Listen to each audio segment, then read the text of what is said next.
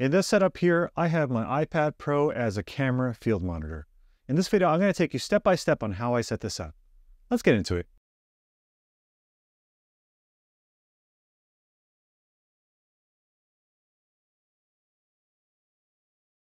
With the release of iPadOS 17, iPads with the USB-C port are now UVC compatible. UVC stands for USB Video Class. These usually refer to USB webcams that you can plug into a compatible OS, such as Windows, Linux, macOS, and now iPadOS. My name is Patrick, and this is Everyday Tech. Everyday Tech for everyday people. Today we're talking about this UVC compatibility in iPadOS 17. And one of the applications that we're going to use is as a field monitor for our camera. Now, UVC allows an iPad to use an external webcam in FaceTime or any compatible application that supports UVC. But not only USB webcams support UVC, but also capture cards. Capture cards take any HDMI signal from any device and brings it in as a webcam. So we're talking now as you can use this for, let's say, a gaming console, an external monitor for a computer, or a capture card for a camera, compatible camera. In this case, we're using it as a field monitor. Why have a field monitor or a camera field monitor? Well, having the larger screen helps not only with focus, but also composition. So whether you're in front of the camera doing a vlog or a video like this, or behind the camera, it's nice to look at a bigger screen for composition. So I'm going to take you through my setup here and then give you the pros and cons of doing this method here. So let me quickly take you through my setup here. Of course, we have our iPad. You need a compatible iPad with USB-C.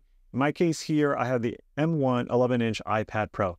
Then you need a camera that has a HDMI out signal. Here I have the Sony a6400. This does have a flip-up screen, so depending on your application, this might be sufficient for you. But if you compare this little tiny screen to this iPad here, night and day, right? And then you have the HDMI out here. So I have a micro HDMI to full-size HDMI adapter. Then I have a HDMI cable coming out.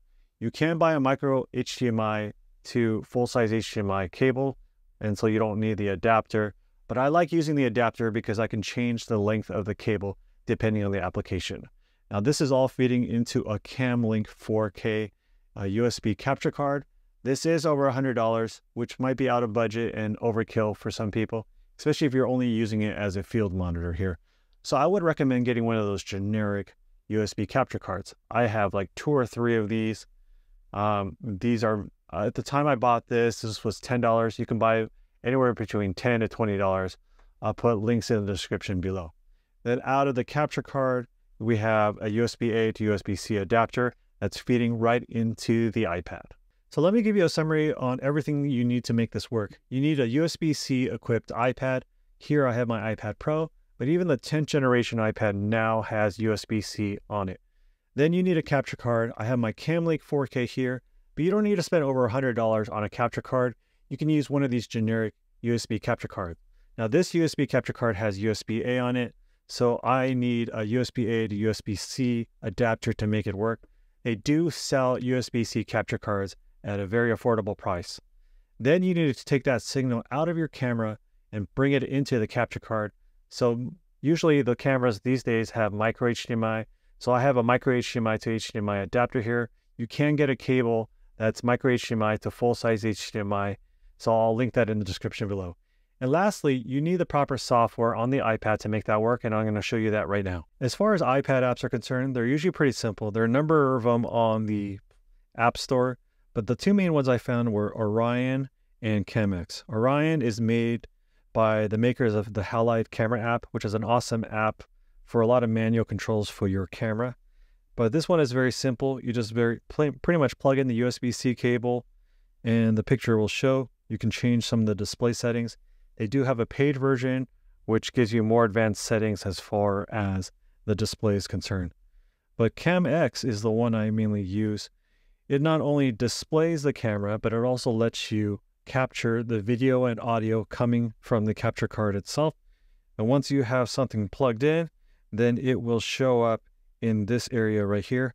You can go ahead and click those settings, and you can change the different resolution, frame rates, formats, if the device supports it. So I like this version. I would use ChemX as far as my video monitoring is concerned. So let's test out to see if there's any lag introduced with this setup.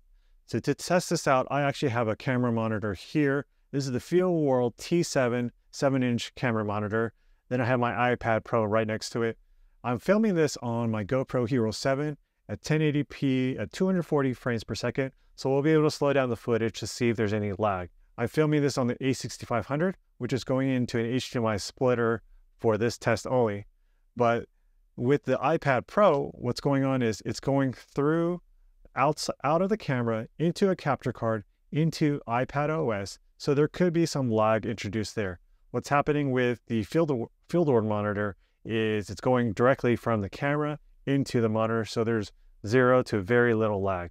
So I'm going to do some motion here, and then we're going to slow down this footage to see if there's any lag going. So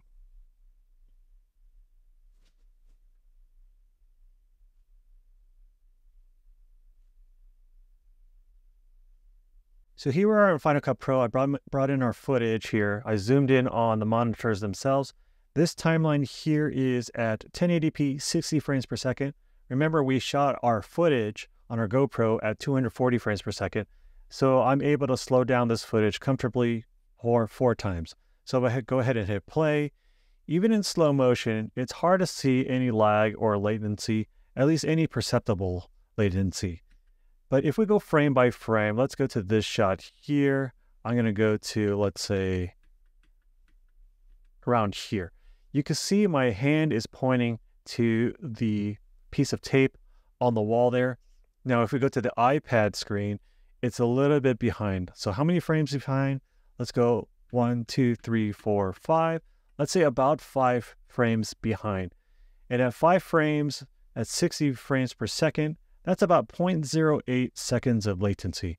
Now, if you're worried about 0.08 seconds of latency, then you're probably using a field monitor and probably a pretty high-end one as well. So really, there is no perceptible latency at all. I'm going to go ahead and bring this footage back to about 100%. We're going to go ahead and hit play. And it's really, you can't really see any latency at all. So why do this? Well, if you're traveling and you need a monitor with your camera and you want to travel light, bringing a field monitor for your camera can be quite cumbersome, actually, because it's not only the monitor you're bringing the battery, you're bringing the charger that charges the battery, that powers the monitor. In other words, the bulk can add up quite quickly. If you're bringing your iPad already anyway, having a few adapters and cables with you is quite minimal.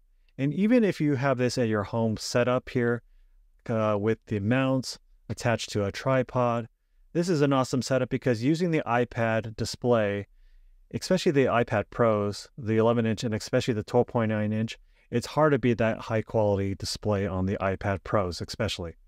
Now, one thing to watch out for is the power drain. This kind of setup does drain the power of the iPad quite quickly. Now, I haven't done any extensive tests on it. I think you could probably get a good 1 or 2 hours of usage at a full charge. Now, you can use a USB-C hub. I tried this USB-C adapter where it was USB-C on one end and it splits off into USB-A and USB-C for power, but that didn't work for me. When I plugged in the power, the display disappeared, so I'm going to have to return that. But you can use a USB-C hub. Again, that does add to the bulk. And after that, you're going to need a way to power it. So you can use a USB battery bank. But after that, you can probably use that to power the iPad and the camera itself. So that's one good option there.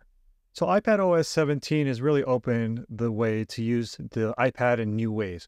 What other ways can you think of using it? Leave a comment below. If you enjoyed this video, hit that like button and consider hitting that subscribe button. Till the next one, see ya.